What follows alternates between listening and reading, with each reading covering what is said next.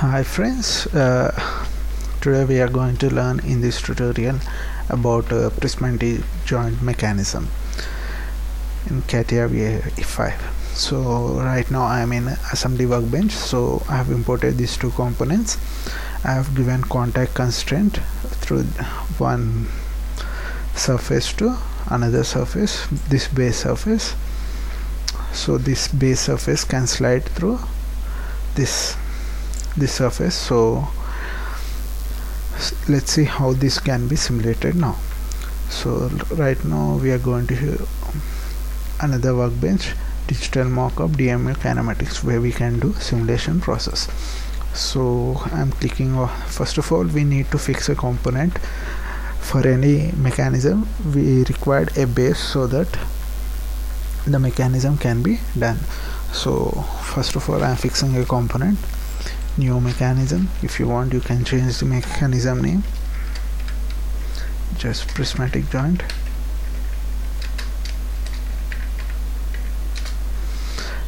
I want to fix this component, so clicking on this, just select prismatic joint, or alternate way, just go to insert new joint, prismatic joint.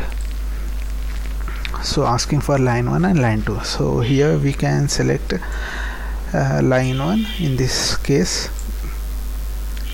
this edge, surface edge, and next asking for line 2, we can select this one. So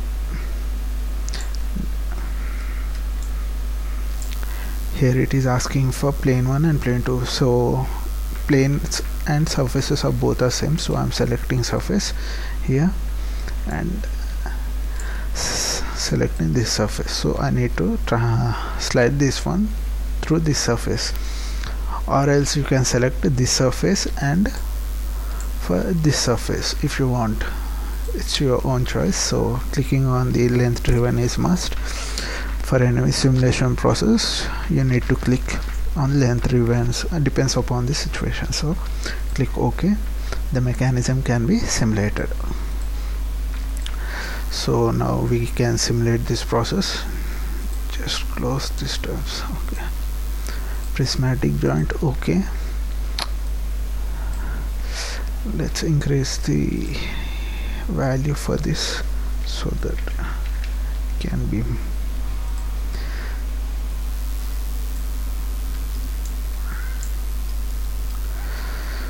just insert, click on the loop direction, change the loop mode, continuous mode, and a one direction mode.